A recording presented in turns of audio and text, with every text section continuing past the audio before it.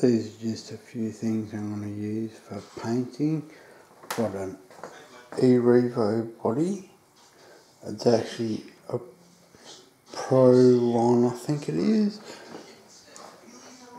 Just of course scissors to open the package,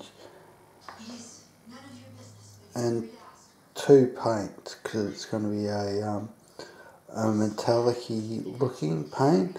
I should actually have 3, one for a backing paint, but I don't have that. I'll have to get it tomorrow. Got just standard everyday dishwashing detergent to wash the inside of the body because of the mould release and all that's on there, things like that.